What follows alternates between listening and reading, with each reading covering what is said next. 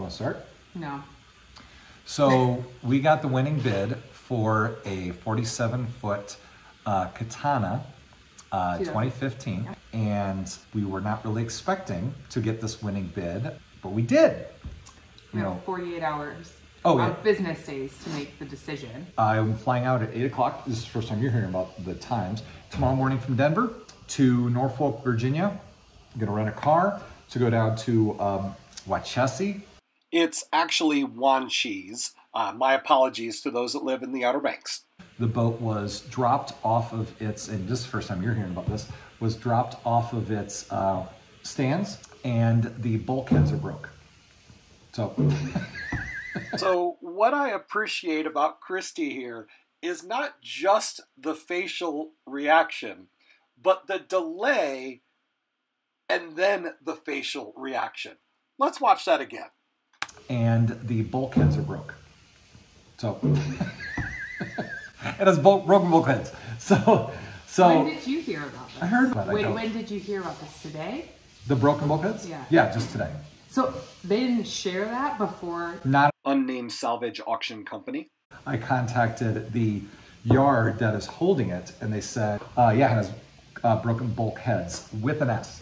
So right now we're just shy of 2 years out from when we would initially go. But the goal was to have like the buying of the boat and the selling of the house be relatively, relatively quick, or short timelines. So there's going to be a fair amount of loan on this thing for a couple of years. But that'll get us maybe time to continue to get more comfortable on a boat that size. I got to find a place that we want to store this marina. Price quotes basically over the weekend. And I got to find out if we can get insurance. Fourth, possibly set up an LLC and purchase this boat as a business rather than a personal purchase. We will not make a decision until Monday, and that'll give me all weekend. I'm the only one flying out, so I'll be FaceTiming her. We've never been even on a Catana, and... I'm concerned about driving this boat. I'm very concerned about the helms. Yeah, the helms look like they're pretty exposed. There's a number of things that we got to make sure that we want this boat, but at the price point, this boat, fixed up, it's a substantial boat. I am very concerned because we're already coming in close to our max budget. So our more recent max budget. And there's significant repairs. I'm done. Okay, good job. I want more. In a little bit. So, I don't know. I think let's get some dinner and let's decide, and we got some work to do. We got a lot of work to do. The weekend I went out was quite the whirlwind. By the time I got there, everybody was closed. So I went around to anybody at the marina that was working on their boat saying, if you got 10 minutes and want to come over to my boat and take a look at it, I'll give you $40 to get your advice on fixing it up. I got enough people that thought that it could get fixed up pretty easily that I felt pretty good about it. Also got a hold of the previous owners, and they were, and still to this day, remain great people and very helpful. This picture was actually on the boat when I got there, and I had done my research on the cost to fix up boats. This boat had, one major problem, but other than that, it was an exceptional boat. And I spent a little over the last year researching boat prices, and there was no way we were going to be able to find a boat of this quality in our price range. So when Monday rolled around, Christy and I talked about it one last time, wired the money, and now we became owners of that Catana 47. But before we would start work on our Catana, we decided that we would book a charter and sail the BVIs to try to make sure that quitting our job and sailing the world as a family was something we all really wanted to do. We call this the litmus test. Can we do it with the kids? Does anybody get seasick?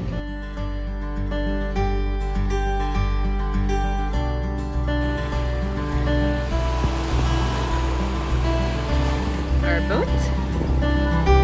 My babe. Another babe. Johanna. And the baby.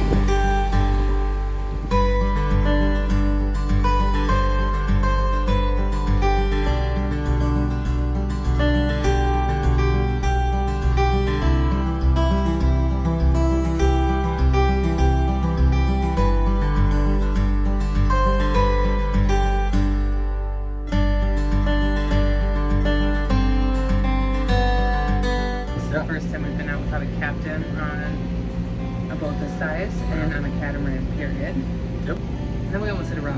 Yeah, it turns out you really need to know the buoys and what they mean.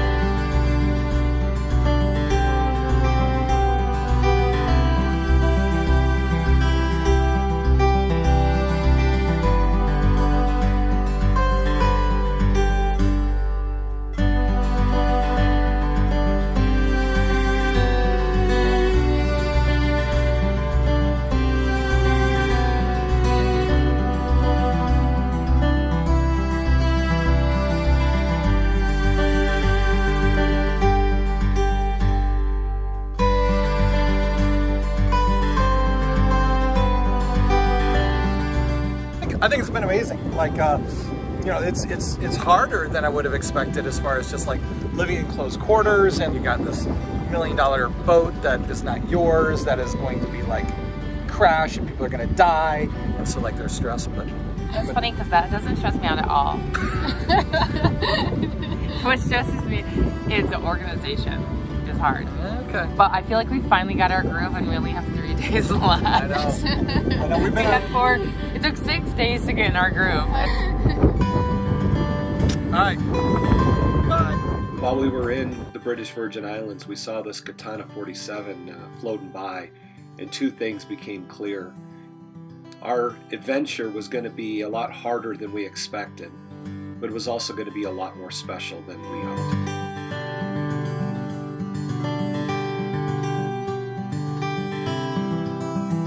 Chartered for 11 days just before this, flew into Fort Lauderdale where the rest of the family went to Colorado Springs. I went to North Carolina, got into Raleigh at midnight.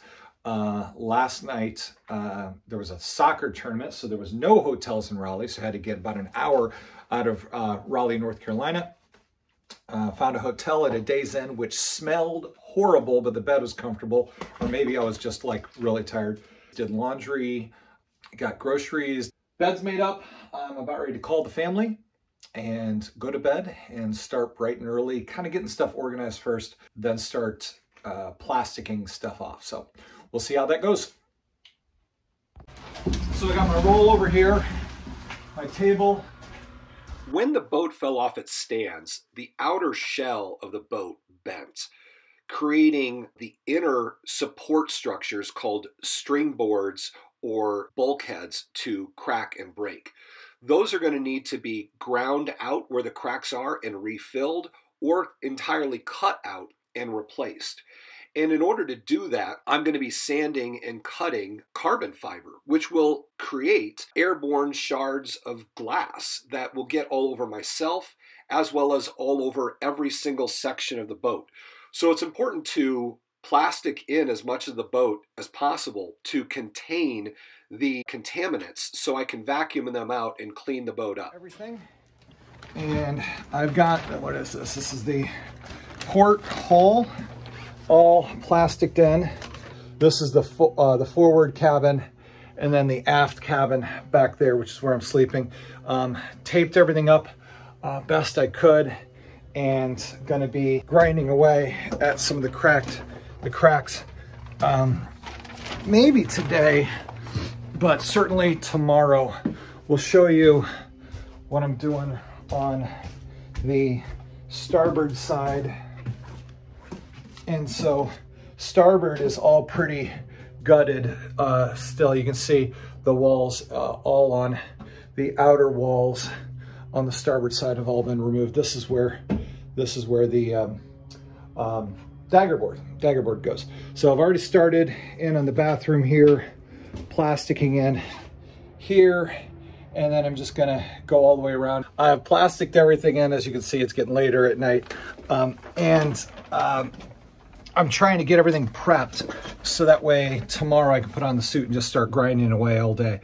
Now, there's one spot that's just particularly gnarly. What I got to do is get this stuff pushed out of the way so I can get access. Because unplugging all that stuff and running it through is just I want to see if I can avoid that and still get access to what I need by just pushing it away. So in order to do that, I'm going to make some room for myself by removing this box. The next 5 days entailed a lot of removing sections of the boat and grinding or cutting out sections. It was pretty nasty work, and I didn't get a lot of it on camera, but we'll get that for you next time. I ended up getting a hotel because the carbon fiber dust was so bad you could just smell it in the air, and I didn't want to be inhaling it all night. So it also got all over me, as you can see here. Hoping I don't itch too bad tonight. When I got home, I decided to make a makeshift hull to practice a lot of the rebuilding work that I would be doing next time. I was really happy I did, and in that I'm doing a lot of this work myself, because it became very obvious that it's pretty easy to cover up bad work, and I wanted to get my mistakes out of the way with something that didn't really matter. I'm going to put this carbon fiber on. Then put the glue or the vacuum bag system on and see how it adheres, because this is the plan to do on the boat. And if I screw up, I'd rather screw up here.